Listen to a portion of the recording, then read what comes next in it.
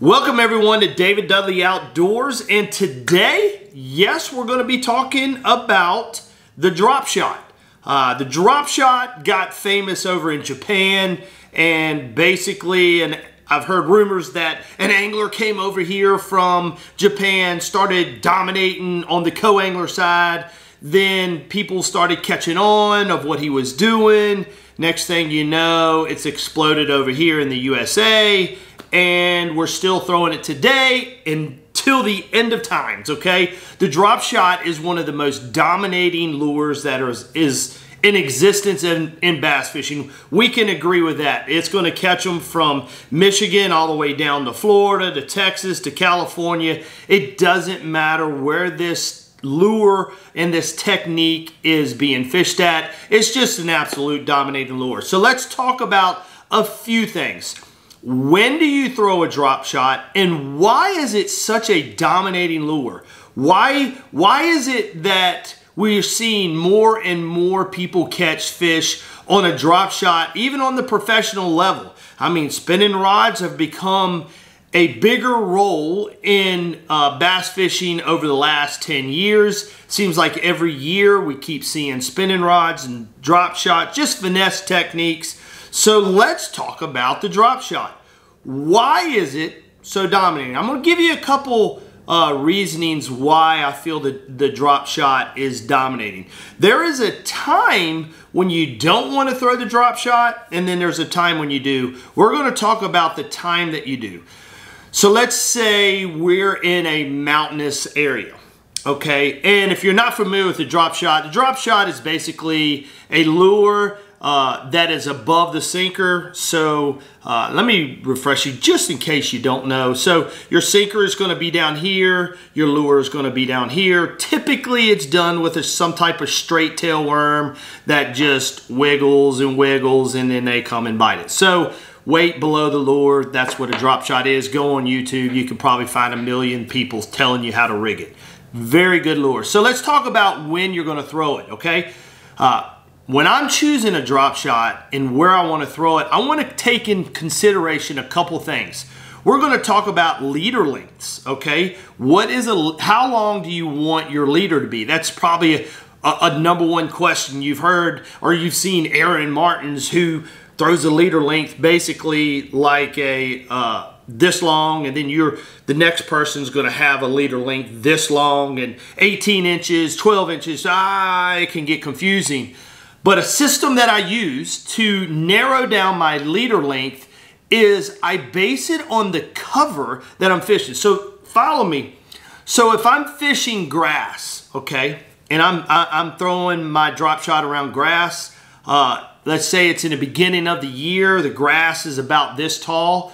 Naturally, I'm going to want my leader length to be above the average growth and the average structure that I am around. So beginning of the year, I'm not going to the extreme. I still want my lure to be relatively close, but above, like waving a flag, I want it above all the grass. So take, for instance, my fingers, you know, whatever, I don't know. Let's just say it's 8 inches, the grass is about 8 inches tall.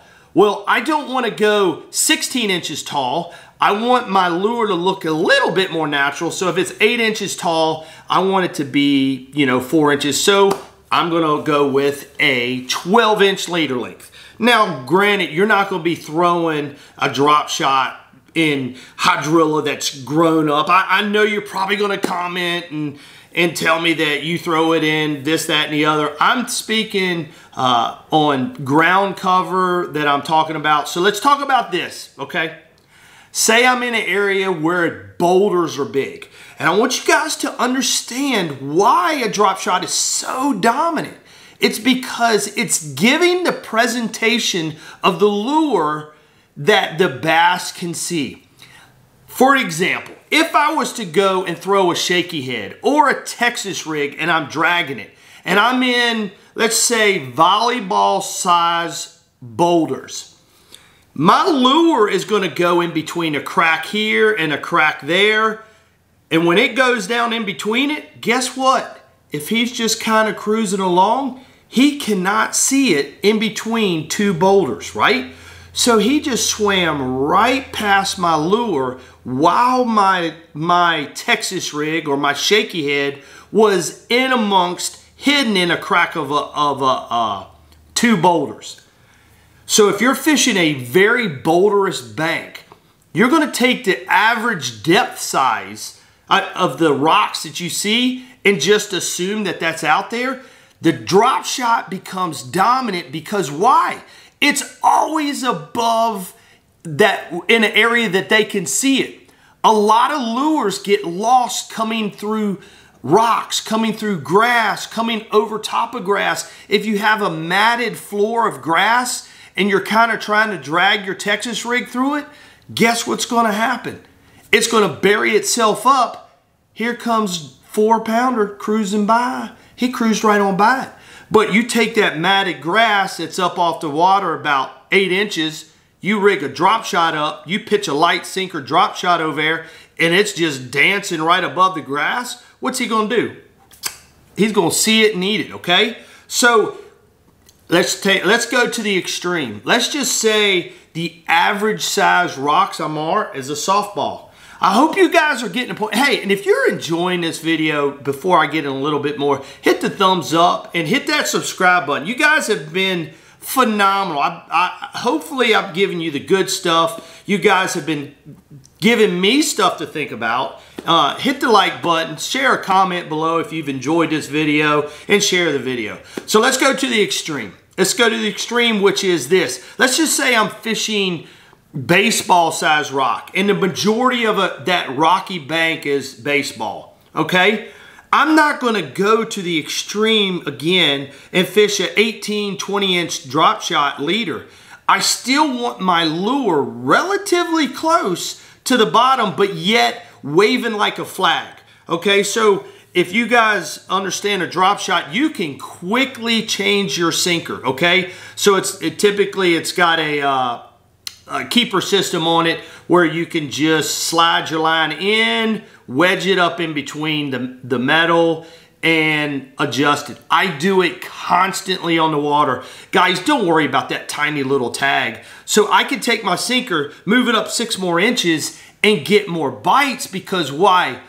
It's not as dominant, you know, when my lure is sitting 3 foot above, 2 foot above, if you got an 18, 24-inch leader above your line, above your sinker, and it's getting a little exaggeration. I still want it where their eyes are hunting at. Their eyes, if they're at boulders, their eyes are swimming down. They're just looking for an opportunity. They're looking for crawdads, maybe a night crawl, I don't know, whatever swims down. They want an opportunity to eat something, and they know where they live the majority of the time, so they're going to be looking. I don't like my drop shot to be super high. So hopefully you guys are getting the point of what size leader length I'm using when I'm throwing a drop shot. So why is it dominating?